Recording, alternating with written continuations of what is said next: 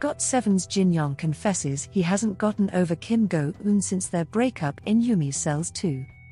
Kim Go-eun and Jinyoung. A sneak peek from Yumi's Cells 2 shows their first interaction since breaking up.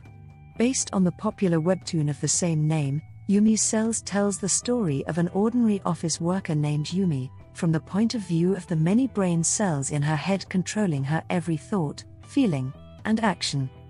Previously on Yumi's Cells 2, Yumi, played by Kim Go-eun, and Baby, Jinyoung, broke viewers' hearts as they went through an emotional breakup in Jeju.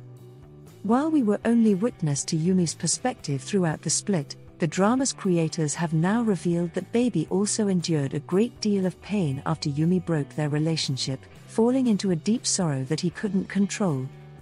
In newly released stills from the drama's upcoming episode, the former couple will meet for the first time since Yumi broke things off in Jeju.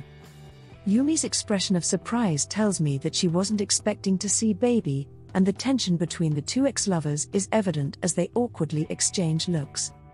However, while Yumi seems to have her emotions under control as she faces Baby again, Baby's eyes are teary as he confesses that he's missed Yumi badly since their breakup.